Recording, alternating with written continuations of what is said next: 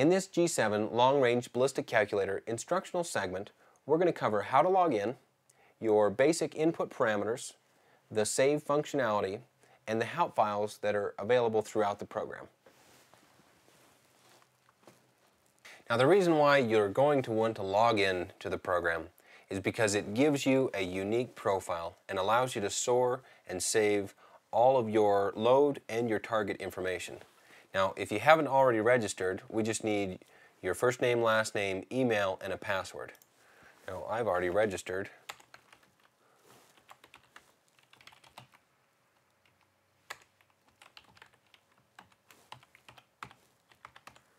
So I'll enter in my email and password and log in. Now, we have a forgot password.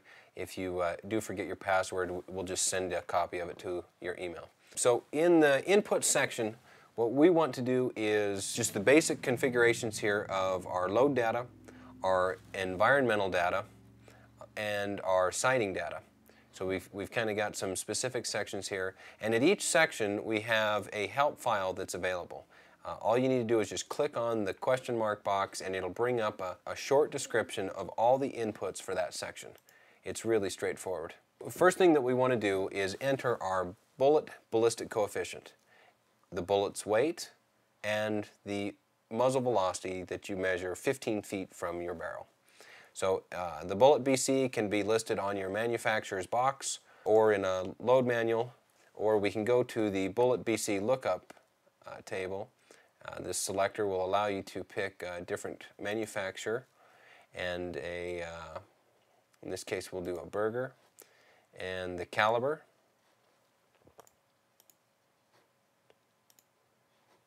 and the weight.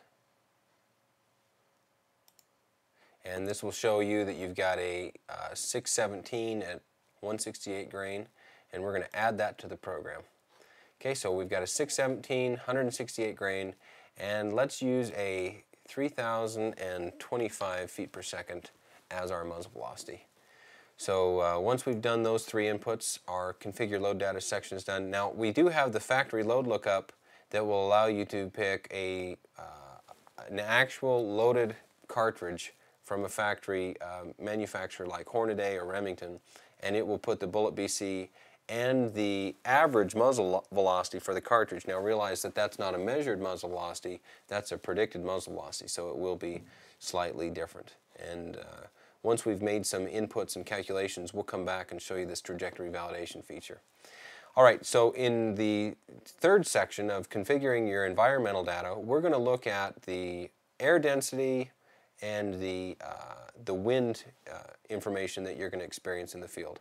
So at our shooting range, we're going to be at 4375.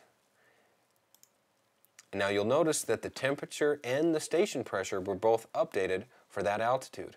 It automatically calculates the standard temperature and station pressure for that altitude. But we're going to update this because I'm shooting this fall and it's relatively warm. We're going to be at 70 degrees. Now that won't change your station pressure. If I'm at the range and I measure the actual station pressure, I can enter that value here and it will be even more accurate than using the equivalent station pressure for that altitude. Relative humidity, I'm going to leave that at 50%. You can verify this for your own satisfaction, but changing the humidity has a very small effect on your ballistic calculation. For wind data, I'll just click on this wind input feature, and I'll just drag a 10 mile per hour. Now see, the magnitude changes as you make the arrow longer or shorter, and then the direction changes as you pull it around the clock. So I want a 3 o'clock wind, which is basically a crosswind, at 10 miles per hour. And I'm going to save that, and that will automatically input that into the program. So we have 3 o'clock, 10 mile per hour wind. So the environmental data is complete. We'll move on to the configure sighting data section. Now here we've got just some basic information about your gun, how you've got your zero set up. Scope height is measured from the center of your bore to the center of your scope. Now we're running about a 1.8. You can either use the up and down arrows, or you can highlight the section and type over it. Zero range 200, that's a fairly standard zero range, we're going to leave that.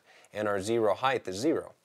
Now, a zero range of 200 with a zero height of 0 is approximately equivalent to a zero range of 100 with a zero height of 1.25 inches. So that zero height can change based on how high you're sighting your gun at the range you're zeroing.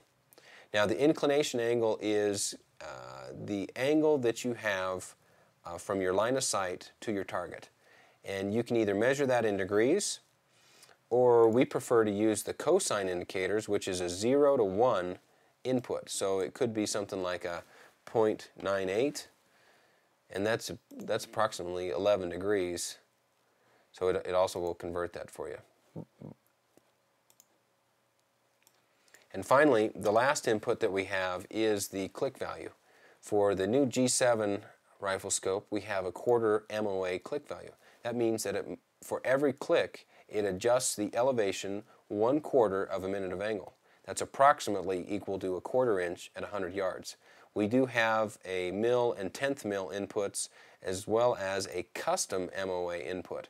Let's say you've got a scope and you've measured that it actually changes 0.343 minutes of angle per. You will find that this custom feature is very handy for getting really accurate adjustments. Once we've input our sighting data, we can save this load and save our target information. So click Save Load. And I'm going to save this as 7mm Remington mag.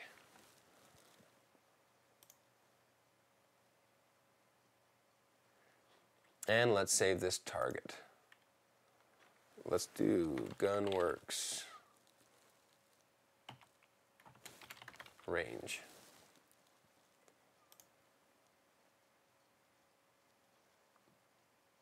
Now let's explore the save functionality real quick.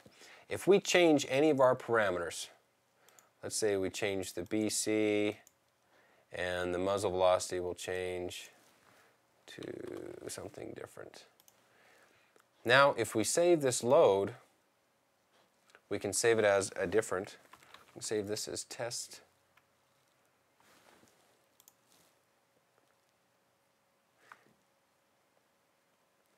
Now when we go to our drop downs, we can see that we can go back and make a new load.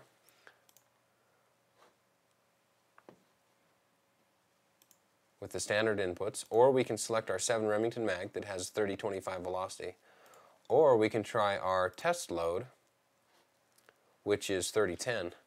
Now I don't want that load, so I'm going to remove that. And now in my drop-down list, I only have the 7mm Remington mag. Now you can add a descriptor like a specific firearm, or even a specific load, set of load information like 72 grains of Hodgson Retumbo, so that you can store that specific information. And it works the same at your target scenario. Basically, that sets your environmental data, and the load rifle description stores your load data and your sighting data. Now that we've covered the login, input parameters, and help files available throughout the program, as well as the save functionality, be sure to view the remainder of the long-range ballistic calculator instructional videos available at gseven.com.